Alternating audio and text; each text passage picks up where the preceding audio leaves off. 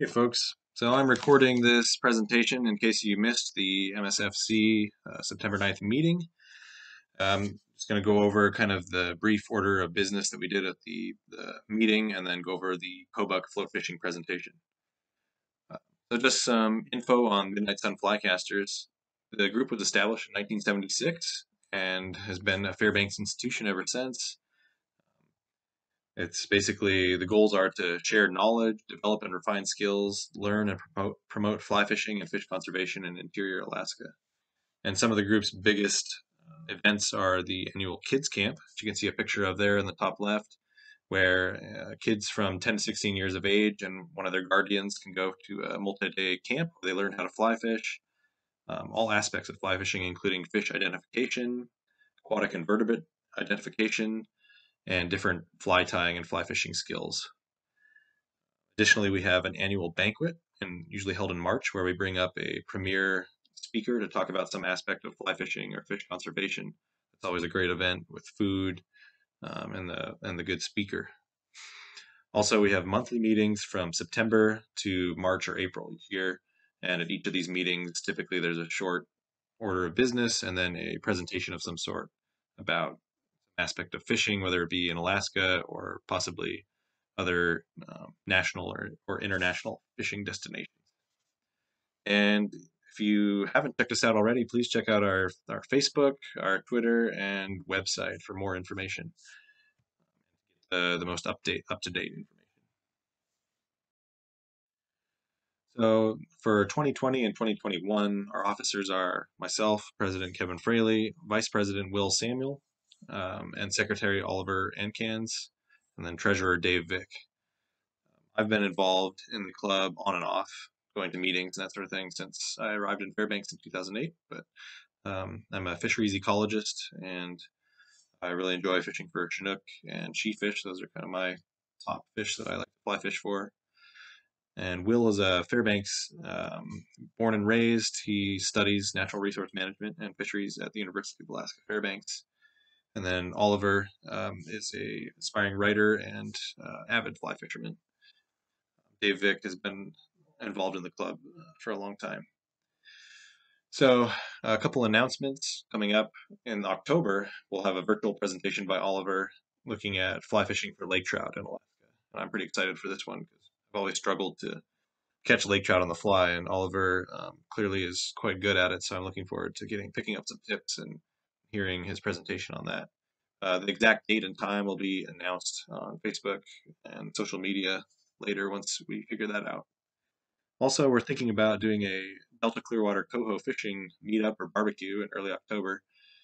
Depending on how things are looking with COVID, we might do this, and it would be at the boat launch on the Delta Clearwater River. It's nice because there's area there at the park to kind of spread out. You can bring some grills to have a barbecue and do some fishing for coho, assuming the coho season is open this year. Last year it was closed early, so we'll see what happens with that. But certainly check our Facebook page for updates on that. Also, Will and Oliver are organizing a possible monthly fly tying night. If you are interested in this, please contact us. We want to gauge, see how many people would like to do this. I'm sure there's plenty of people in Fairbanks that enjoy fly tying and would want to get together with other like-minded folks, maybe once a month at a restaurant or at possibly Big Ray's fly shop and do some fly tying together and chatting. Also, our banquet is tentatively scheduled sometime in March 2021. This is usually during a Saturday night, and we're thinking about approaching Nancy Morris, who's a fly fishing guide on the Connecticut River. She was slated for last year, but our banquet was canceled due to the COVID situation, so hopefully we can get her back this year. She's done a presentation for the club before, and I think she'll be really good. Also, the kids camp is June 11th through 13th, 2021 at Lost Lake. You can find applications for that and more information on our website. So, getting into the presentations, I'm really excited to talk about this Kobuk River float fishing, and it's kind of based on a trip I did last fall, kind of a bucket list trip where I floated from the Upper Kobuk down to the village of Kobuk, from Walker Lake to the village of Kobuk. So I'll kind of go through a bunch of different things here. I'll talk about why I was focusing on the Kobuk, what's so special about it. I'll talk a little bit about the river itself, the features of it, and then also the she fish, or the canoe, which are the kind of the featured fish, tarpon of the north that inhabit the Kobuk, that are why everybody goes out there to fish. I'll talk briefly about the planning and logistics for fishing the Kobuk. I'll go over some recommended gear, kind of at a broad level, and also get into some recommended fishing gear and tactics, and then go through a trip narrative and slideshow of our trip from last year. So if you're not familiar with the Kobuk River, it's outlined in blue here. This is the entire drainage of the Kobuk. And you can see Fairbanks down on the bottom right there, the little towns of Coldfoot and Bettles. And you can see Kobuk Village, Ambler, and Kiana as you go down the Kobuk River. Kotzebue out on the west coast there near Kotzebue Sound. So the Kobuk River headwaters and Gates of the Arctic National Park, as you can see outlined in orange there, near Walker Lake, and then it flows through the Gates of the Arctic National Preserve. The Paw River is kind of one of the bigger tributaries that joins it. Flows past some of those villages through Kobuk Valley National Park and along Noatak National Preserve, and then into Hotham Inlet near Kotzebue. And then out that goes out into Kotzebue Sound. For my float trip, I focused on this area of the river in the red here that comes out of the Brooks Range, basically the upper river from Walker Lake to Kobuk Village. And zooming in on the area that I floated, you can see Walker Lake in the upper right there, the outlet rapids of Walker Lake. The river goes through a couple different canyons. There's a lot of different tributaries that come in that are kind of fed by large lakes. And then on the far left side there is Kobuk Village, and that's the extent of where I floated. But a little bit about the river. So it's a national wild and scenic river, and it's designated that way because it's free flowing. That means it's not dammed, it's not crossed by bridges, this sort of thing. Um, got a scenic quality. It's wild. It's worth preserving. Basically, is why it was designated as such. And the river flows from the Brooks Range. It's kind of unique because it flows from the Brooks Range over into western Alaska. So it and the Noatak are kind of the only rivers that follow that path. So it's a very unique system. And so a little bit about the target species on the Kobuk that everybody wants to catch. So the sheefish, or the inkanu, are the largest whitefish species. They're much bigger than the broad whitefish, the humpback whitefish, all those other smaller whitefish, and they eat different things too.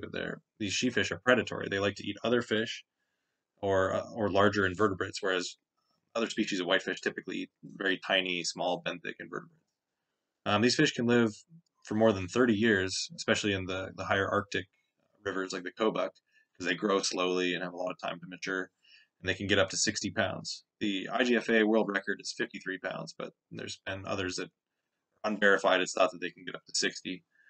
And the all tackle world record and 9 of 16 line class records for IGFA are from the Kobuk River or its tributaries. So, I mean, arguably it's the world's foremost sheefish fishery because of that alone.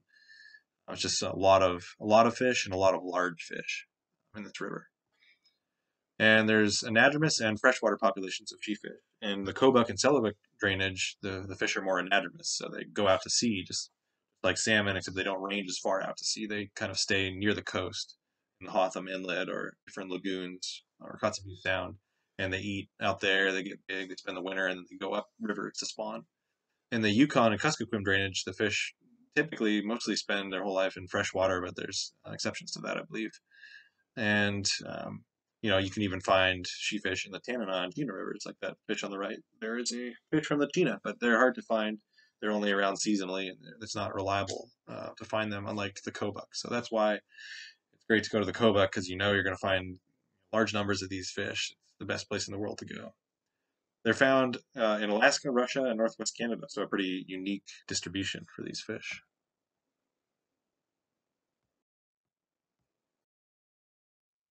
So, getting into some of the planning and logistics for the Kobuk, there's kind of four different gateways that you can access the river from, and I won't get into too much detail because you can really go down a rabbit hole here and get into the weeds. But um, one of the most popular ones that we chose was to go to Bettles. So you can either fly to Bettles from Fairbanks on a scheduled flight, or you can drive up the Dalton Highway and get picked up along the road by plane and flown to Bettles and then out to the Kobuk. The good parts of this are that flights are usually available. We booked ours about 6 months in advance, and we were a little worried that we might not get the dates that we wanted, but luckily we were able to through this flight service. That was good. There's good access to the upper river from Bettles, the lakes and stuff, and via float plane. The downsides, the Bettles is pretty expensive, but everything is when you try to get to the Kobuk, and it can be complicated logistically, especially if you're driving the haul road. You get up there, and then you take one flight to Bettles, another flight out to Walker Lake, and then of course opposite of that when you come back. If you're doing a scheduled flight from Fairbanks to Bettles, the excess baggage fees could be a problem if you're bringing a large raft or if you're potentially bringing meat back hunting.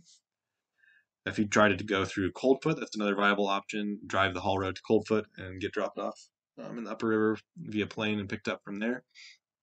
That's nice because it's pretty simple logistically. There's only basically one leg of flying, and you have good access to the upper river, which I prefer. I was more interested in because it's more scenic. It comes out of the Brooks Range, goes through the national park and preserve, and there's more whitewater there, which I enjoy. The downsides of Coldfoot is the flight service there is usually booked up over a year in advance because everybody wants to travel in August and September when the sheefish are in their spawning beds, moving up to their spawning areas. And everybody's hunting or hiking at this time of year, and this flight service out of Coldfoot is oftentimes booked up incredibly far in advance.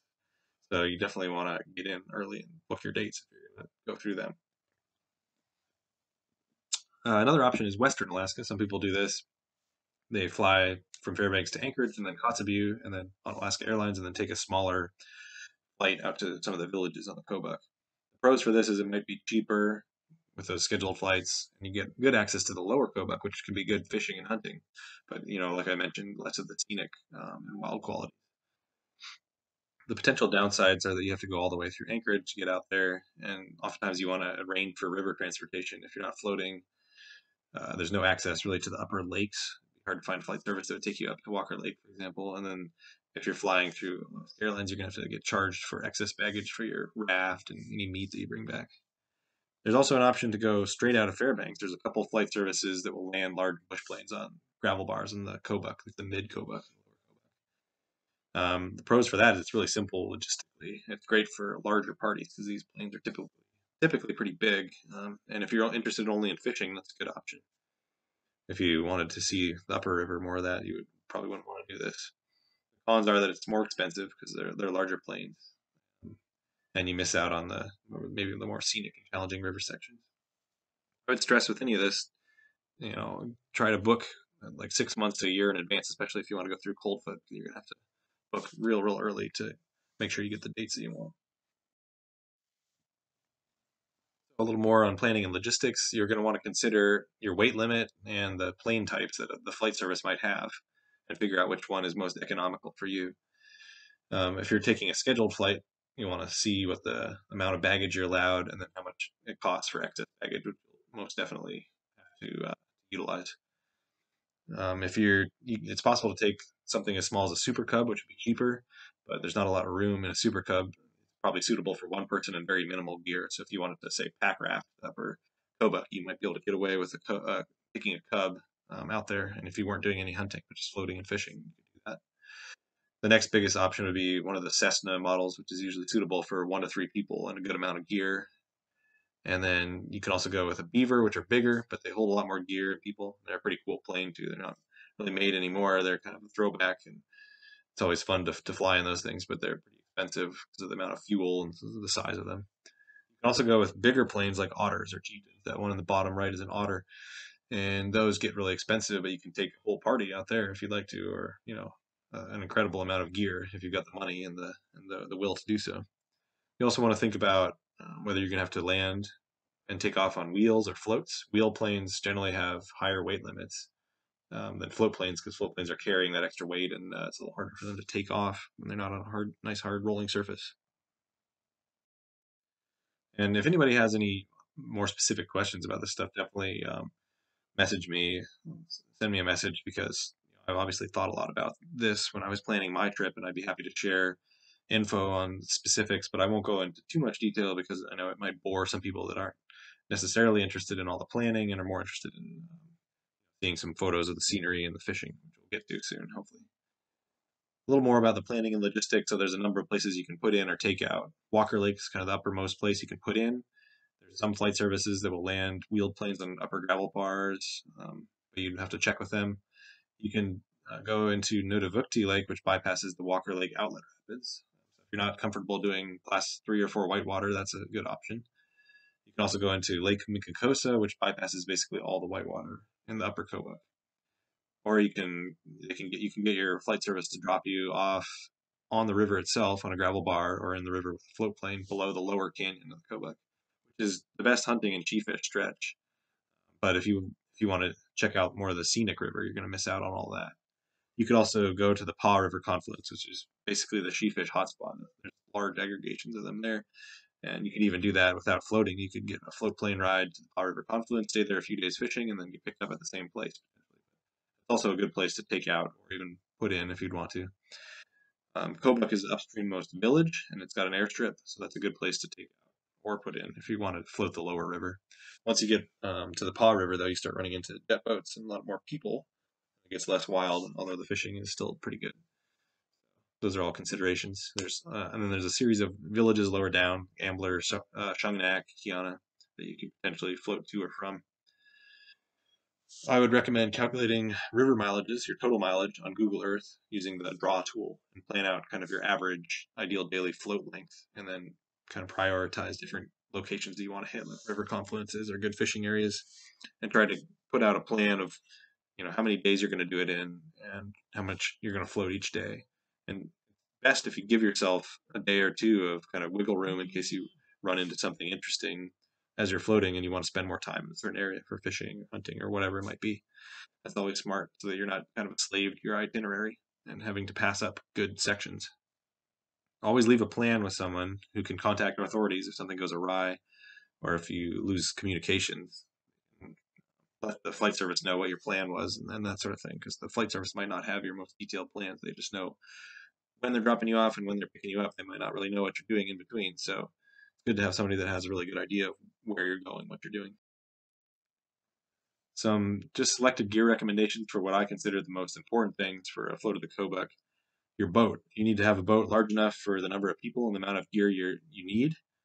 And if you want specific recommendations on different boats, certainly hit me up. There's so many different permutations of what you can do, different brands, different sizes, and specifications of boats. So you just want to kind of do some research on, like, the Alaska Outdoor Forums is a great place to look up certain boats and models for the amount of people and the amount of gear you want. Once you have your boat, you want to do a test float with it, with all your gear and all your passengers before you do the actual trip. So do a day trip on the China or an overnight trip with all your gear and everything. See how it handles. Are you going to be able to do a whitewater with it? Do you need to jettison some stuff? That's a great way to kind of figure out what you're going to do, because you don't want to end up out there in the middle of nowhere and have to start throwing away gear into the wilderness because you don't have enough room. And then consider extra room if you're going to be hunting or if you want to bring home some fish. There's also opportunities for renting boats in Fairbanks, and that's a possibility too. Some of the flight services even rent boats, so look into that if you don't want to spend the cash to get a boat yourself. For communications, those are pretty much vital to contact flight services and check in or call for help. I'd say the sat phone is pretty much needed on the Kobuk, depending on where you're going in, but flight services might not be able to check email or texts for your in-reach messages. So with sat phone, you can call them on their landline and that sort of thing. It's more reliable. But you can do the inReach if your flight service is okay with it, and they can receive messages or emails. When we went in through Bettles, they don't have cell service there, so I wasn't really comfortable just sending them an email with change of plans or that sort of thing. So we went with a sat phone rental, which was actually pretty reasonable. We rented a phone from somewhere here in Fairbanks. Make sure you write down and bring your contact numbers and emails. So many people store those on their phone and they don't have them memorized. So make sure you do that, because you might get out there and maybe you forgot your phone or you ran out of battery on your phone and you don't know anybody's numbers and you're kind of stuck. So that's a good thing to do too. For navigation, print out some maps and definitely bring a GPS. Pre-program in points of interest. Put the points on Google Earth and then program into your GPS for like river confluences or fishing spots, that sort of thing, so that you know well in advance that you have that coming up and you can plan your stops and that sort of thing. And then you can laminate your maps or put them in good plastic bags, keep them dry. For clothing, that's probably another one of the top important things. Because oftentimes, if you're going during cheap fish season, August, September, the weather's not going to be great. It could be raining the whole time. So what I've done recently is gone with a dry suit. You're basically bomb proof with that. You never have to worry about getting cold or wet, which is great. But most people use waders or it's a really good rain suit. But that's definitely vital gear because you don't want to be shivering and having a bad time while you're out there. You want to be warm and confident and ready to hunt or fish, whatever the case may be. So recommended fly fishing gear and tactics. So I would recommend a 7 to 10 weight fly rod, and you can go with a single hand or a spay. The spay would be nice. If you see in that picture there, the river is pretty broad, and you could get way out there further with a spay and into some deeper water with maybe some bigger fish. But the single hand was what I used, and that worked okay for me. And for the fly line, I would use a fast sink tip or full sink line to get down there because the fish are either kind of staging to spawn or they're in a spawning aggregation. They're kind of down near the bottom of the river, so you want to get down deep to them. I would use 20 plus pound monofilament leaders, just because the fish are not leader shy, and the heavier you go, the better, especially if you're catching and releasing fish. Bring them in quicker without exhausting them with heavier line and let them go, and you hopefully have less mortality because they're out there spawning, so you don't want to be removing their genes from the population. For flies, I would say use medium to large streamers. White color is best. I really like the rabbit strip or clouder style flies. White and red, white and blue worked well. Something light colored because the water's kind of tannic and those show up really well. And as long as the fish can see it, they're going to go for it. They're very aggressive. I was struggling with. I started with dolly llamas that had kind of octopus hooks with an articulation, and I would get hits, but I just couldn't get the hook to sink long enough to bring in the fish. So I went to these pike flies that have much wider hook gaps, and that really did a much better job of holding the fish and upped my percentage of bringing them in. My recommendation there. I'd say swing flies through the deeper runs and pools. The deeper you can get, the better, and then you can either dead drift or strip the fly. Either way will work. And you can add a little bit of split shot if you need to get down a little deeper. What we found really effective was to prospect for chief fish by throwing a large spoon with a spin rod while floating along. If you're floating the upper section, there's quite a bit of multiple days potentially where all you have is grayling and chums, and you don't really know when you're going to run into the first she fish down the river. So you can cover much more water and just keep on floating and not spend time stopping by just throwing these large spoons. And it was pretty effective in finding the she fish doing that. The fish aren't timid or leader shy. If you can find them and the river's not blown out, if the river is decently clear and they can see the fly, you're gonna get bites for sure. You're gonna do fine once you find them. So okay, getting into the fun part, the trip narrative. So we went in. It was about September 6th last year in 2019, and we flew in to Bettles from the Hall Road. You can see all our gear lined up there along the Prospect Airstrip. I'd recommend trying to put stuff into large duffels as possible so that it's easy to load. You're not dealing with a bunch of small pieces that you might end up forgetting. The pilots are usually on a pretty tight schedule, so they like to be efficient. So if you got everything ready and weighed, we had a small little luggage scale that we used to make sure our weights were good and all kind of consolidated. It really helps them.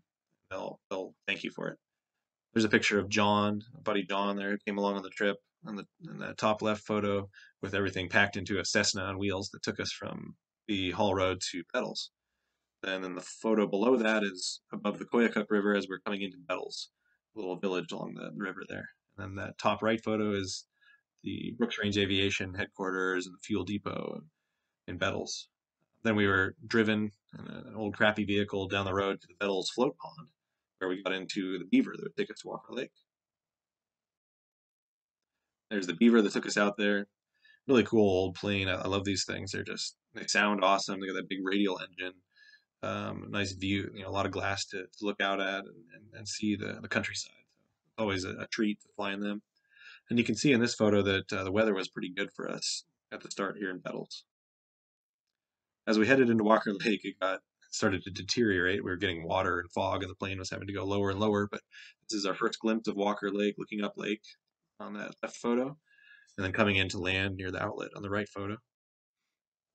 There's our pilot getting ready to take off, all our gear on the beach, and that's a pretty sobering moment when the plane fires up and takes off, and all of a sudden everything's quiet. If anybody's done a fly-out trip out in remote Alaska before, you definitely yeah, it's a sobering moment for sure because you realize I'm out here under my own devices, and it's this is it. We're out here, so the fun starts then.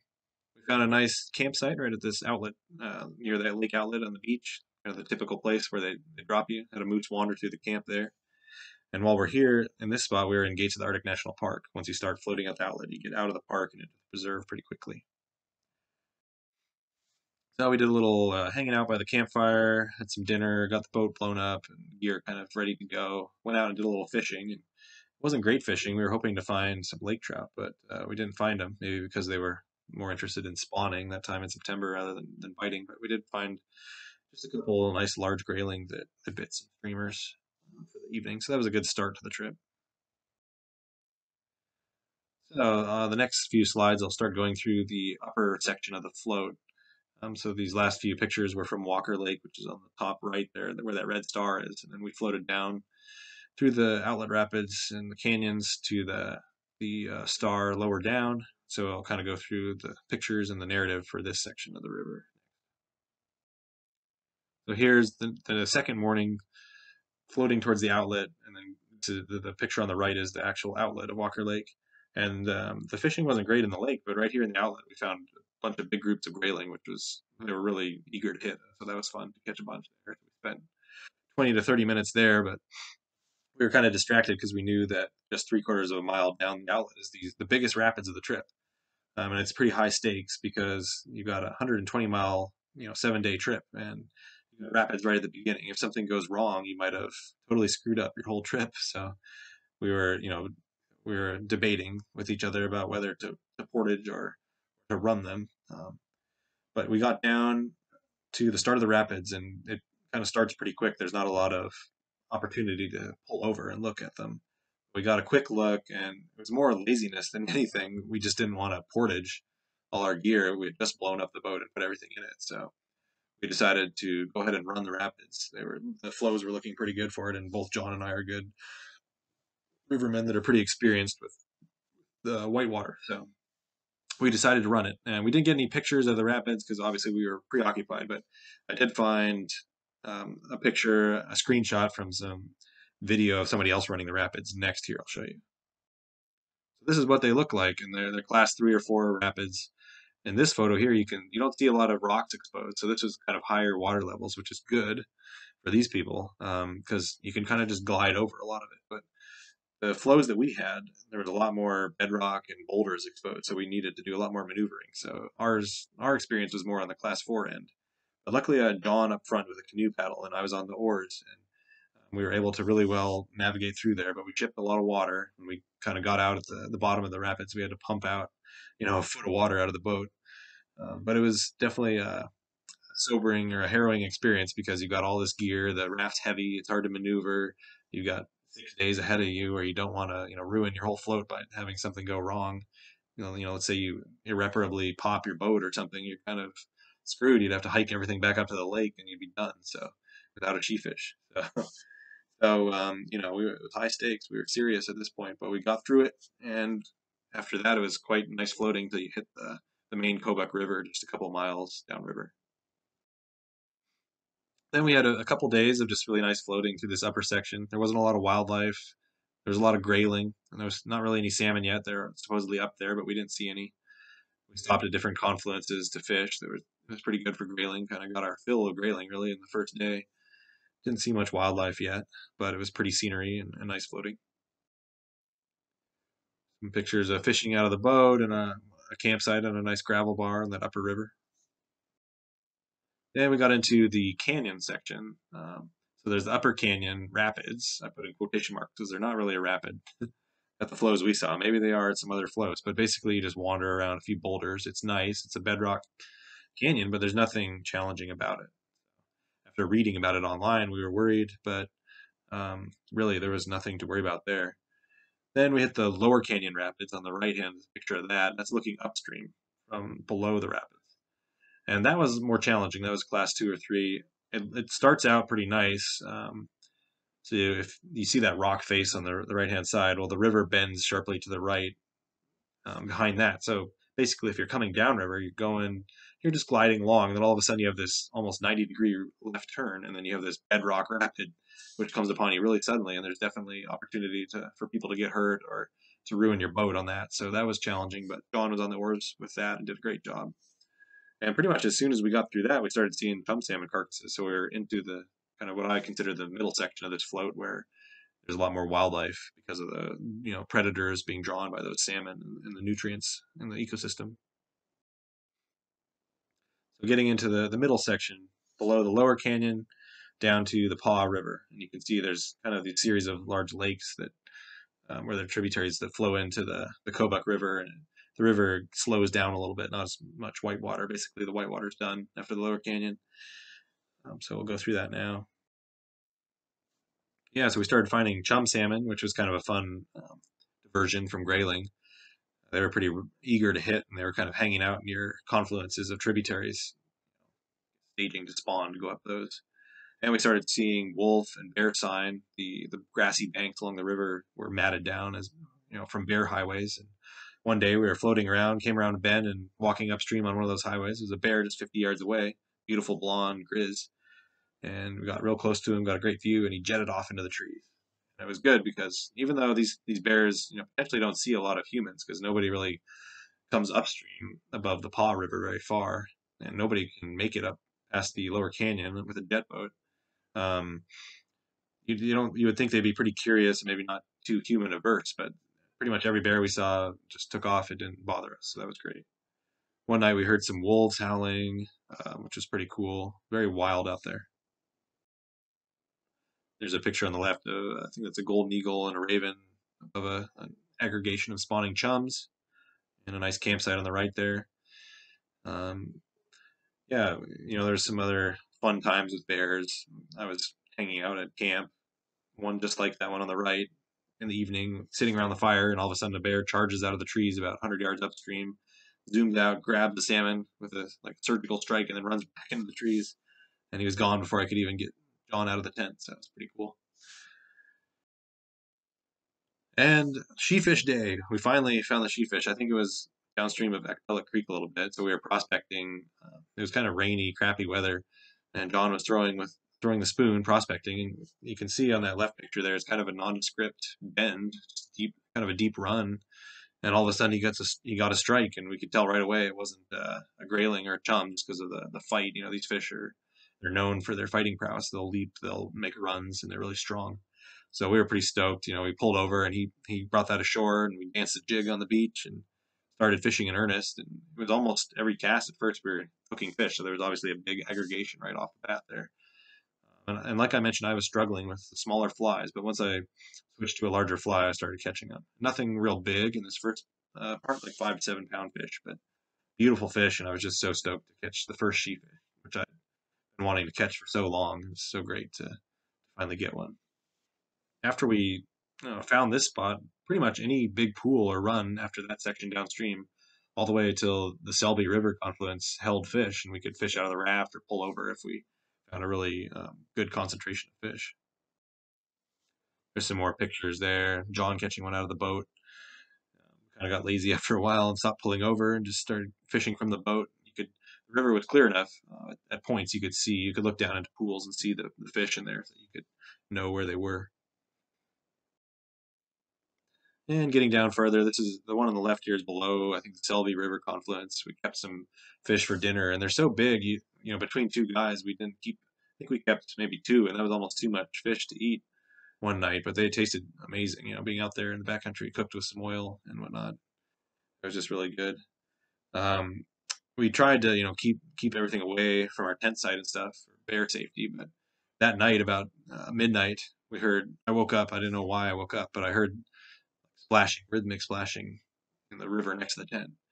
And I bolted out of the tent and lit up my headlamp, and there was a bear just, 20, 30 yards away right in the river staring at me back. And so I yelled for John. He came out and held the rifle on it, but it just kind of sauntered upriver and left us alone. But we didn't sleep very well after that. That night, every little splash from a fish, that sort of thing, we thought the bear's back, but he never did come back, so that was good.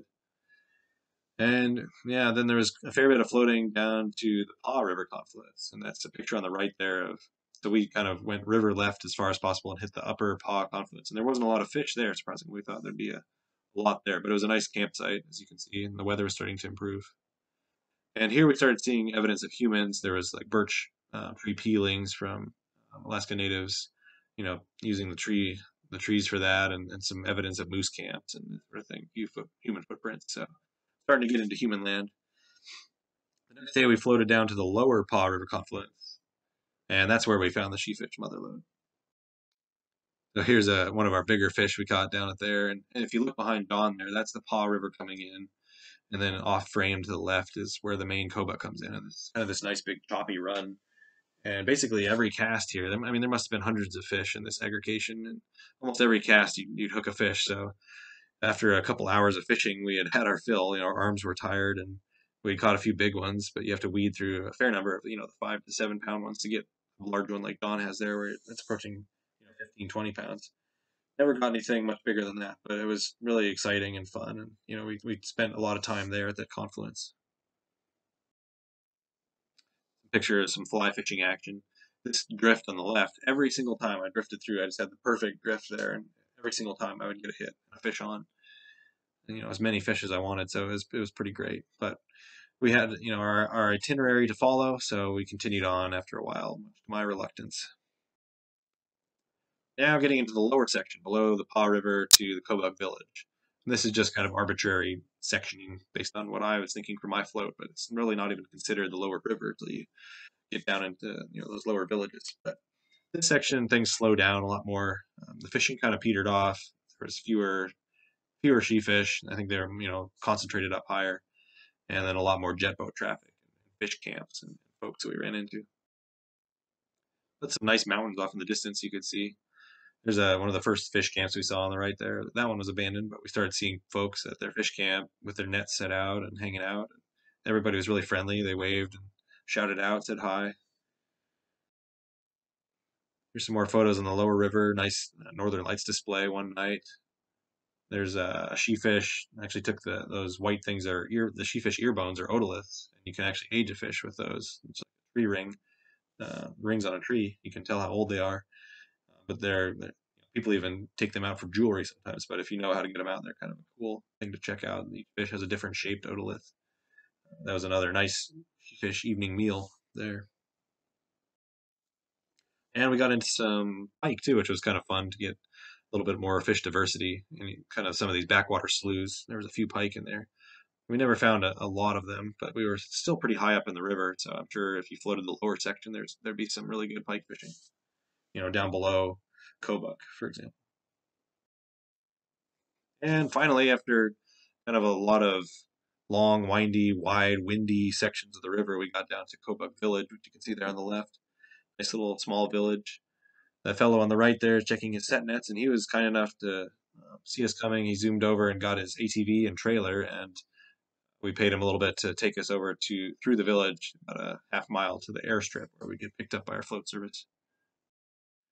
We called the float service, and they weren't going to pick us up until the next day. So basically, we had the evening to look around in town and check out all the fish on drying racks and the boats and talk to some villagers, which was really fun.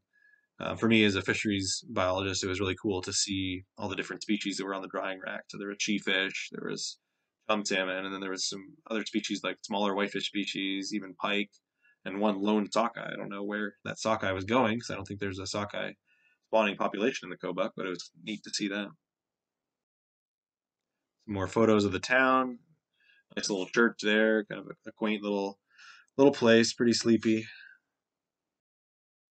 There's the community center on the left, and then the airport on the right. And we were just allowed to camp near the airport. There's a little spot there where folks can post up if they're taking out or putting in. We had all our stuff out there, kind of a yard sale, but we were, working on weighing it all again and consolidating it to facilitate things for the air service. And a lot of folks, I guess, word got through the grapevine. There were some people from out of town there, so a lot of people stopped by and chatted with us about where we floated through, the sheefish, kind of how things were in the past, hunting, even the Ambler Road. It was interesting to hear people's opinions on that, which would be going in. If you look on the right-hand side there, those mountains back behind those kids, that's where several of the mines would be that this road would be accessing. the local kids were having a blast zooming around on their four-wheelers and showing off. So we were the entertainment for the day for them. So some closing thoughts on this trip. The Kobuk is one of the wildest places in Alaska with very little evidence of other humans until you reach that Paw River. So it's pretty special. It's one of the favorite trips I've done in Alaska, and I've done quite a bit of remote travel. So to me, it was really deeply special, wild, once in a lifetime experience to float it, especially because of the wilderness character, just the quiet, how far out there you are, and the solitude. It's really wonderful. And the she fish numbers, the size of the fish, and the population health and abundance are incredible. And of course, need to be protected, and managers have done a good job of it so far. But who knows what's going to happen in the future? There's a reason why these fish grow so big and are so abundant in there. That's because there's really very few threats as far as human development and overfishing and that sort of thing. Um, I'd say the fly fishing opportunities are obviously world class for cheefish, probably the best place in the world to go for cheefish. And the grayling fishing was great too. If I wanted to spend more time there, I'm sure you could catch some really large grayling. So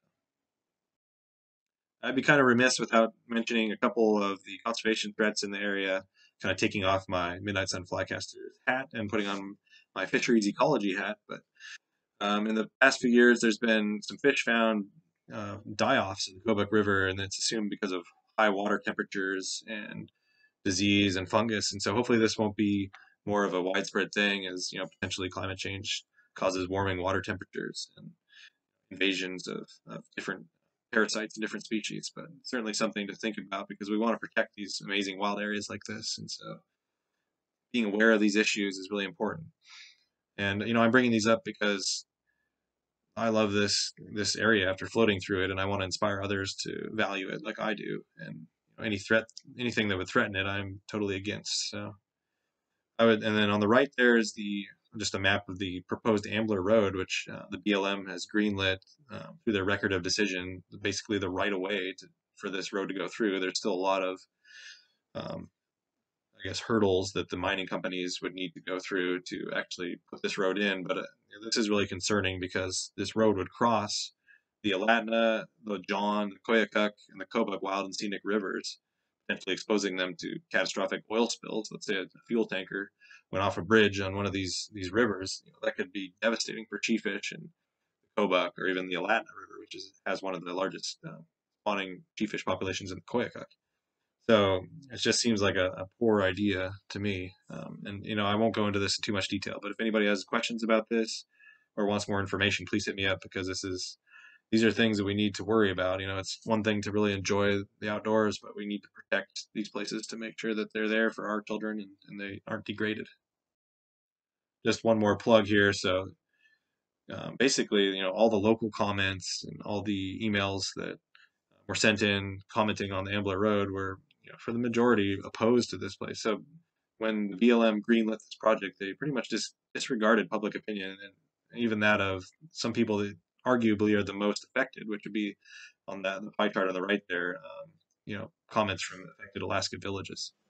But check this out and hit me up if you want more information on this. So with that, I'll close out. I really appreciate you guys listening to this talk, and I hope that you check out our group. We're going to have lots more great presentations despite COVID. I'm really looking forward to Oliver's talk in October. So follow us on Facebook and Twitter, or check out the website to get more updates on our events. Like I mentioned, the club is kind of hasn't had a big reach in the past, but we're hoping to get the word out there more about the club. And we know there's tons of people that are interested in fly fishing, whatever your skill level. If you've been fly fishing since you were tiny, or if you have never even touched a fly rod and you just arrived in Alaska, there's a place for you in this group. It's a really nurturing group, great bunch of people, and I think there's going to be great things in the future for it. So keep an eye out for our different events, the October Delta Clearwater trip, the meeting, and if you're interested in the kids camp or the annual banquet, definitely check out our website for more information on that. Thanks a lot, and send me a message if you have any other questions.